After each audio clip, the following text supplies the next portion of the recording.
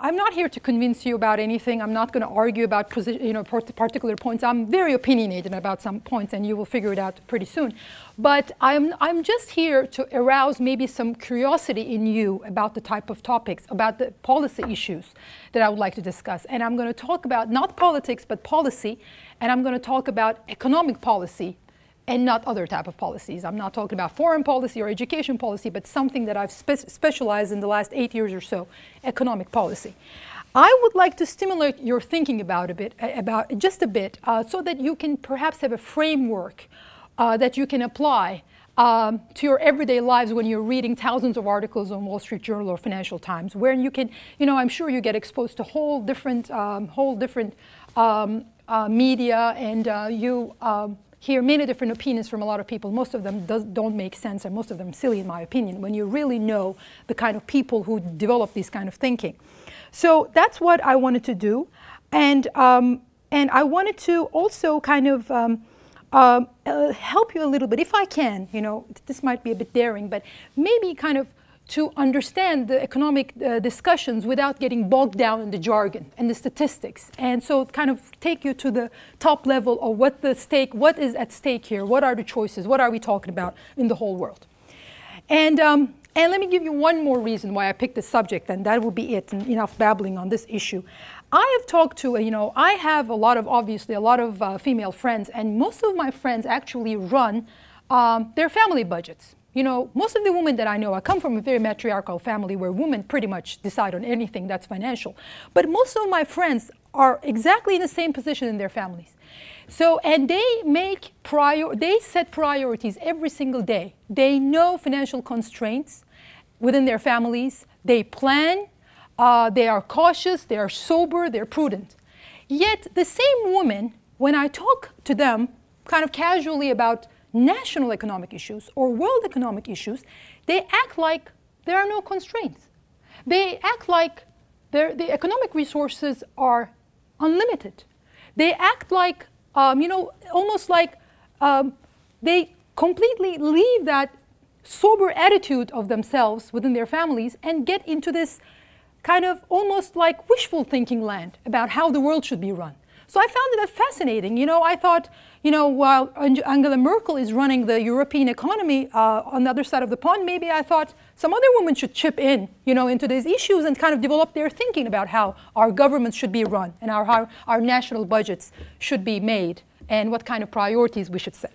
So those are the reasons why I selected this topic. So that makes half of my speech already. So now I want to take a little survey of the crowd here, because I don't know each and every one of you. I don't know what kind of backgrounds you have. So can you please put your hands up? How many of you have been aware, or kind of you think that you're aware of the financial crisis in the United States that we're still living through? How many of you are aware of it? How many of you are following it? Okay, quite a few of you. How many of you think that you actually truly understand what the hell is going on?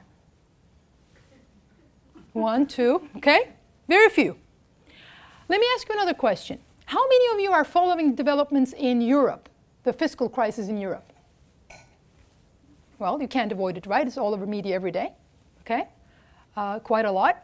How many of you truly understand or truly think that they actually understand what the hell is going on in Europe? 1. Very few. It's fascinating, isn't it? Such important topics, we read them, we read about them every single day. Oh my God, everybody's talking about it. Yet we just don't feel confident enough that we understand what's going on. And let me tell you up front, I'm not going to be giving you the magic formula to understand all the things, but I'll just give you a framework. So let me start with some very, very brief historical perspective. We talk about, everybody's talking about in the Western world right now about quote, historic power shifts in the world. They talk about the tectonic plates under the Western democratic capitalistic societies moving. These are not my words. They talk about the failure of our systems. They talk about Chinese capitalism with Chinese characteristics, whatever that means, and we'll get to that later. They talk about the end of the world as we know it. They talk about the complete, utter paralysis in the Western democratic capitalistic systems. This is what people are talking about. And I would argue, actually, maybe modestly, that actually nothing that we're debating right now is new under the sun. I would argue, on the contrary, that the debates that we are having right now is actually one of the many debates that has started, one of the many recessions that has happened, one of the many policy dilemmas we have faced since the start of the Industrial Revolution. Nothing has changed. The choices are essentially the same, and the choices, I will argue, are basic. The choices are economic growth, economic liberty and opportunity versus economic security and more government. I will repeat. The real choices are here is more government and more security on one side, and more growth, economic liberty, and more opportunity on the other side. So hold that thought, because I will come and visit that later. Now, and I would argue it basically has never changed. This is the same debate. Now, since the start of the Industrial Revolution in the UK, very brief history. I don't want you to start rolling your eyes thinking that I'm just going to go back to the start of the humanity. But since the start of the Industrial Revolution in the UK back in 1840s, okay, we have been debating pretty much we have been grappling with the consequences of the dramatic increase in the innovation, in technological innovation, and hence the productivity of our societies. So you need to understand, right before Industrial Revolution, for about 1,000 years, the economic growth in the world was essentially zero. Think about it. So pretty much nothing changed for about 1,000 years. And think about what kind of a stagnant environment it was. You know, basically religion ruled the world. You know, people thought of the economy just like weather. You know, you have no control over it. It's God's will. You know, God knows. You know, it's frequently, economic. There's not much growth anyway. Your economic life is frequently hampered by disasters. You know, there are depressions, there's a famine, all sorts of low production of agricultural output. So people thought of all of this topic to be completely out of their control. So when Industrial Revolution happened, and when productivity of the society dramatically increased, and basically the standards of life started increasing, and people started finding more food, and increasing their quality of standards, a completely different debate started that never existed before. And that debate was, how do we manage this economy, and can we manage economic growth? Can we do it first of all? And if we can, how do we do it? And how do we share the fruits of this increased productivity in the society? And in this whole process, there have been, marvelous economic thinkers. I'm not going to take you all through all of them, but we have learned so many things. We have, and every single step in this learning process was actually caused by a lot of pain and misery. Every time there was an economic depression, there was unemployment, there were basically hunger, there were soup kitchens, there was unemployment. It was always learned by a lot of pain, and sometimes, in some cases, we have made disastrous decisions. I mean, as policymakers, we meaning citizens of the world, of the Western societies, we made disastrous decisions. Just so many examples come to mind, but perfect example, for example, is in the early 1930s, the Smoot-Hawley Act, where basically going through an economic depression, the United States government decided to pretty much kill the world trade, and basically it created spasms throughout the economic system. Or during the Great Depression in the 1930s, for example, Fed makes disastrous policy mistakes, and they basically limit the money supply prematurely. They let the banking system fail in front of their eyes, and they pretty much extended the Great Depression for another 8 years or so. Or we have, think about it, we have experimented with a system called communism in the significant parts of the world. I mean, it's a system whereby, it was basically, it's some type of a kind of, I'm not going to mince my words, it's some type of slavery, and people actually had to go through that system for about 70 years to learn the mistakes from that. So a lot of mistakes have been done, but the debate has never really changed, So the debate is, how do you manage economic growth? Can you manage it? How do you share the wealth? How do you increase productivity? And how you make sure that you have economic opportunity for the next generations. So I want to make one more point on this, and I'm going to come to more like recent history. It's very important. The reason I'm kind of going on and on about this issue, because it's very important to understand the implications of the thinking on the economic policy. Think about it. If you, sorry, I had to add one more point. I forgot about it. For example, one of the major learnings that we have gathered within the 20th century was that you cannot just let your neighbors or your other countries, and the economic system is so interconnected and so interrelated, you cannot just let another country implode on itself economically and think that you're just going to be, having a party in your own nation, safely within your borders. I mean, that idea, obviously, when the Second World War hit, before even the world started, the economic thinkers understood why there was a Second World War, because they understood that the Germany, having militarily completely overtaken by the European, by the British and the French, and the lead for the other side, was you cannot expect Germany to be militarily beaten and also expect Germany to pay you the cost of the war, the First World War. Obviously, that was not going to work. And the learnings of all of these mistakes that has been done politically, economically, went into the thinking of the systems as well. So we improved. It's always a trial and error, so we improved the system. And then, and hence my point to the implications of this. Think about it. All of these learnings led us to the establishment of European Union. We're talking about it every day. They decided that economic growth is really about cooperation. This is not a zero-sum game, and therefore let's get together. That's the European Union. Think about the understanding of economic learning in Russia and China and India. Think about the reduction of poverty for hundreds of millions of people. Or think about the result of this understanding that you don't need somebody else's natural resources to become prosperous. You don't need oil, or you don't need gold or platinum or diamonds under your soil to become prosperous. It's all about building a system where the citizen who have the talent, the ideas, and sometimes the luck to, while they're trying to maximize their own interests and their own wealth, led the growth and increase the productivity of the whole society. So this was a revolutionary thought, and it still is. And it is, again, takes us to the same debate of how we manage economic growth.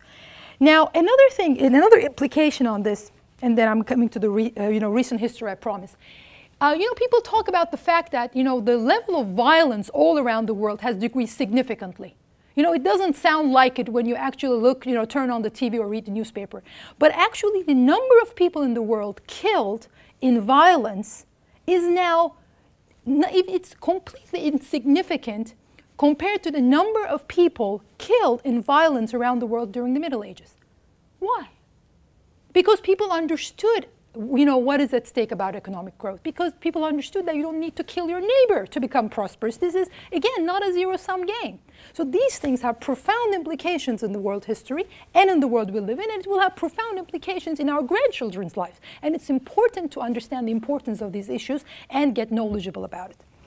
So now we have, as I mentioned, that I'm arguing that the debates that we're having right now, going through this financial crisis, watching the Europeans, basically shoot themselves in the foot. The issues are again the same. So the question is, how do we govern ourselves? What kind of roles should government play in our societies? How do we, what is exactly the role of government anyway? Is it just about, keeping our borders safe, having an army, doing policing, doing firefighting? Is it education? Should government be also an agent to transfer wealth from one part of the society to the other? I mean, these are questions that we should think about and we should be aware about. And how there are also, the issue of taxation. How much governments should be able, legally, to take our money out of our pockets? How much of this can really the government can get away with without affecting growth and economic opportunity? Is there a natural limit to this? Or how much of this, how much broader can government get without stifling free enterprise and our economic liberties? So how does that happen? Where are the inflection points? What kind of choices do we have? So these are important points, I think. Now, and also one thing that while we're debating this subject, there are a couple of points that we need to be careful about. I believe that first of all, we need to understand that while we're talking about these issues, we should not only look at the face value of the ideas that's presented to us. We need to not only talk about, and I'll give you some more examples, but let me give you the idea. Not just the face value of what the objective of a policy is, but what could potential unintended consequences of that policy could possibly be. That was a bad sentence. So what are the unintended consequences of this? Or can actually, or what are the tertiary consequences?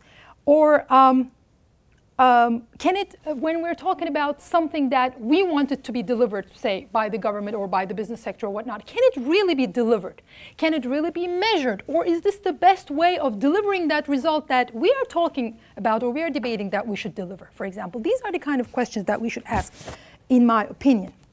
Now, in my opinion, and that is my personal opinion only, and I'll be happy to debate, because the whole objective is to start a debate on this anyway. But I would argue that in our recent, within the last 10 years or so, the pendulum in this debate has moved too much towards having more government and basically too little for economic freedoms. That's my argument. That's my personal opinion. But I would like to give you two examples that I think could be relevant to your current thinking that makes me think so. First, I want to talk about the financial crisis in the US. And second, I want to talk about the indebtedness, sovereign debt crisis in Europe. And so let me start with US and give you the kind of framework whereby I think about these issues.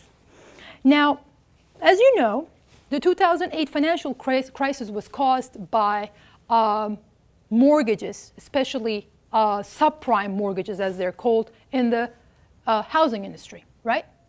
I'm sure you also know that housing industry and the mortgage industry are one of the most heavily regulated industries in this country. Most heavily regulated. There are very few industries of this sort that we can find. Now, the story that we heard, especially during the 2008 election campaign, which, everything becomes politicized, as you know, is basically there are two narratives here. One, the narrative on relatively the kind of center left or left is it's because of financial deregulation. That's why, banks ran amok. And also, this story is also enhanced by the giant vampire squid story, as I call it, is basically these greedy fat cat bankers with no respect to human heart or human existence actually try to kind of enrich themselves, and therefore we have this crisis. And God, we should punish them, and we should regulate them more. By the way, that's one story. The second story on the right is, this is really what happened after the crisis, a giant power grab by the government. They're, kind of limiting our economic liberties. It should not be tolerated, whatnot. Now, I would like to take us both, all of us, if I can, just beyond all of these narratives and kind of start thinking about housing policy in very simple terms. And I hope that this example will illustrate what kind of thinking that I would like to illustrate. Now, there are very few things in this country that both sides of the political aisle can agree on. There are very few things. But one of the things that both sides agreed very strongly is that people, it's very good policy to have poor people own their homes. And the more that you can own, have more poor people own their homes, the better the society is. Right? It sounds wonderful. Now let's continue with this thinking. The left side of the aisle thinks it's good economic policy because once you have poor people own their homes, they become better citizens because now they have a vested interest in the community, right? That's completely plausible. It makes a lot of sense. Now, so therefore, we should promote home ownership. We should push this to the extent that we can. Now, the right side of the aisle, politically, thinks that it's good policy. Why? Because they look at the statistics, and 85% of the people who own their home vote Republican. So of course they agree. It's a good policy, right? Because they vote for me, and therefore we should all get together and promote home ownership among poor people. Now, this is a very interesting thinking, right? Because it's a perfect example of correlation and causality being confused. Let me ask you the question. Do people become good citizens because they own their home? Or is because people are already good citizens, they own their home? Look, we just had a hit of about $10 trillion in the world economy about this issue. You better think about these things, right? Now that people are kind of started sort of thinking like maybe now that you look all around the world, the home ownership rates, like in Spain it's 80%, it's Turkey, I mean a country that most of us know about, it's above 70%. The home ownership rate in the US has never went above 68%, never. At the top of that housing boom, when the average housing prices was going up about 14.5% a year in real terms, the home ownership rate went up to 68%, and now it's about 64%. Never went above. Maybe, and this is despite all of these, trillions of dollars actually thrown at this idea. And, we have Freddie and Fannie, the government-sponsored enterprises. We have mortgage reduction, mortgage interest rate reduction and on taxes. So there are a lot of built-in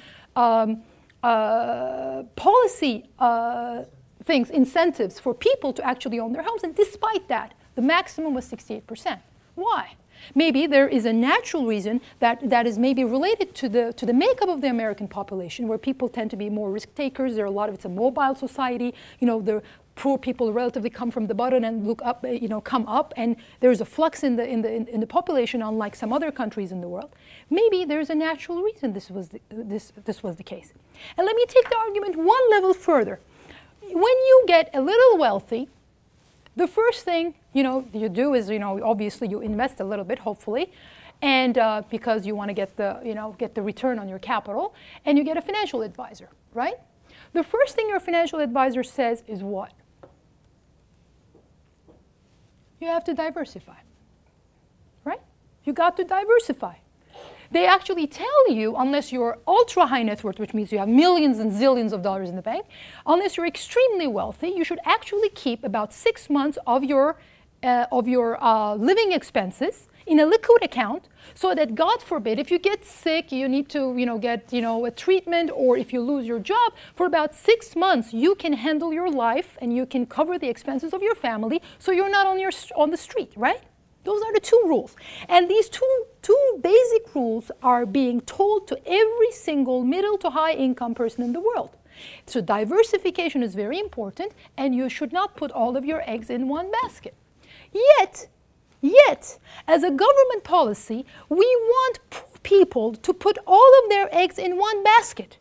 We want them to not diversify and to actually own their homes. So if and when they actually frequently lose their job, unfortunately, when they lose their job, they cannot move to another state to find a house. So my question is, are we really doing a service to poor people by forcing them prematurely to own their homes? So this is the kind of thinking I'm talking about when I'm talking about economic policy. So it's actually not taking the policy objectives at face value, but thinking about the unintended consequences, maybe tertiary impacts of those things on people's lives, and trying to find out what exactly we're trying to achieve here. I would argue that you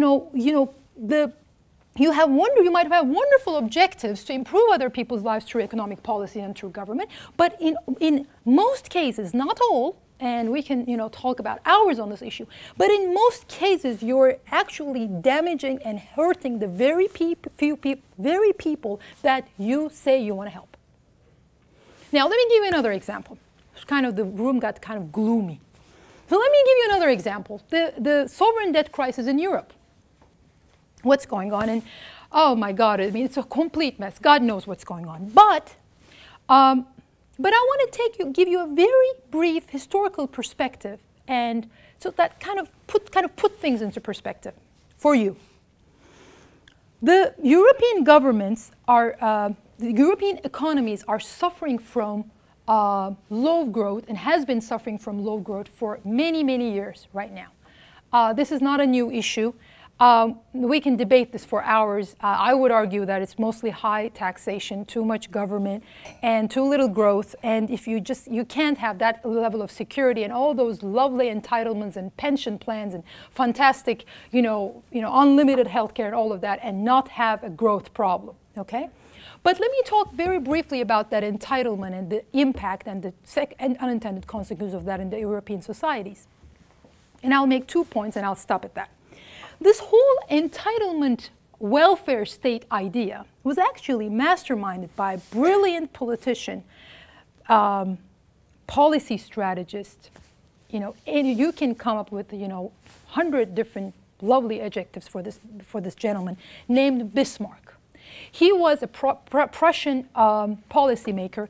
When he got into the authority of being the Chancellor of Germany, he had no administrative role, and he was facing with major rivalry from Russia versus France. And anyway, he never held a military position, but he always walked around in military uniform. God knows why. But about this entitlement thing, he came up with an idea that was brilliant for his age. And we are living the consequences of his idea right now. He was trying to unify Germany. Germany at the time had about 37 or 39 princes. They hated each other. They never wanted to get together. So they needed to actually go below the princes and make the appeal to the citizens themselves. So he came up with the following idea. Look, why don't you guys come together and push your own princes to join Germany, to unify Germany under one roof, and I'll give you a goodie for this. You're going to get into the system. I'm going to make sure that you get paid fantastic pensions and in your old age, and the young people who live in Germany right now will pay for you. You don't have to pay a dime into the system, but you'll get all these wonderful benefits. Brilliant, right? It went on. It was a brilliant idea. It still was a brilliant idea until the shit hit the fan about 120 years later, believe it or not. Because what happened? What you do with this kind of a system is that the old, at the time, the young people pay for all of the benefits of the old people. So you basically roll down the cost of this program down the generations. But there are two big problems about this that Bismarck probably didn't even think about. One, this system is a slave to the demographics of the country, right? So that you always need to have more young people and you always need the population to grow. Well, does that ring the bell? It's no longer the case, right? Germany is already getting old. Italy is already the case. Germany is on the way, and this is a problem we're going to face in America in about 15 years. So that one rule actually was taken. It was a flaw in the idea. Second problem about Bismarck's idea was that you did not have the wealth effect on this. And let me explain what I'm trying to say. When you put $100 in the bank, if you get your interest compounded over the years, you get the wealth effect. So if you're a young person and if you're putting your own pensions, you're saving and putting $100 on the side today, and you actually tap into those savings many years later, the money you have in the bank account is not $100 anymore. It's thousands of dollars because of the compound annual rate, right? But if you actually just take from the young guy and give exactly the same $100 to the old guy, which is basically a transfer, then you don't have the wealth effect because the $100 is still $100. So Bismarck's idea sounded great for very, very many years, but now it's no longer a good idea. And we're living with the consequences of of these economic policies. So we need to think about these things. We need to think about how much of this we can tolerate and we can afford within the system, and we need to understand the political implications of this. There is another thing I would like to highlight to this, and then I'm going to just make my closing remarks. I've already talked way too much. the economic growth is not only important because you want to be prosperous. Economic growth is important because if you don't have it, you have a lack of social progress that has various implications. You know, I keep going on and on about economic growth, and but I want to kind of just illustrate why it is so important. It's not only, economic growth does not only provide wealth, prosperity, and more economic opportunity to the younger generations and to the society, and therefore hopefully more happiness. It only creates an environment where you can have social progress. The type of countries that cannot achieve economic growth for extended periods of time are, relatively speaking, more xenophobic. Think about it. The societies that cannot achieve economic growth for extended periods of time tend to be more inward-looking. They're not kind of societies that you want to be part of. They're not happening. The art scene is not that exciting. You know, they're just, the young people are migrating. Look at Italy for the last 10 years. I mean, look at Japan. I mean, no expatriate wants to live in Japan. It's so difficult. Anyway, this is a subject that I don't want to go off the subject that way. Now, let me kind of wrap up my comments, because I think I talked about a whole bunch of things and covered a whole, very broad spectrum of issues. I want to leave you with a couple of ideas. One is that when you're talking about economic policy in general, please try to remember that the debate on economic policies has not necessarily changed much over the years. And the debate still remains to be the choice between economic liberty, economic freedom and opportunity versus economic security and more government. So that's number one. Number two, that when you're looking into economic policies and when you listen to policymakers talking about their objectives and their plans and programs, try to apply your logic to what they're saying. Don't take what they're saying as their face value. Try to understand the consequences of the programs. Try to think about the unintended consequences of those programs. Think about how people would react to those programs. Remember, human beings are fallible. We make mistakes. You know, we are not perfect. We're not perfect creatures. So, and people really act along with their interests. So remember to apply that logic and that filter to the economic policy programs that you hear. The third topic that I would like to leave you with is that just like your family budget, the economic resources are always restricted. They're never unlimited, and there are always choices to be made. And if somebody tells you that there are no hard choices to be made, don't believe them. There are always priorities that need to be set, and therefore there is no free lunch. And if somebody tells you so, don't believe it. And my last thought is that this debate is a healthy debate, although it feels very gloomy right now all around the world, and especially in the developed economies. This debate will take place, and we will improve our system, we'll make it better, we will revisit our assumptions, and we will build a system that is better. This is just a process, and we're really beginning to realize what we're doing here. It's really 150 years of capitalist development. We're just starting this process. And as King Solomon said, very wisely, this too shall pass. So let me leave it at that. And thank you very much for listening to my comments and my mumblings. And I would be very happy to answer any questions that you might have on this topic. Thank you.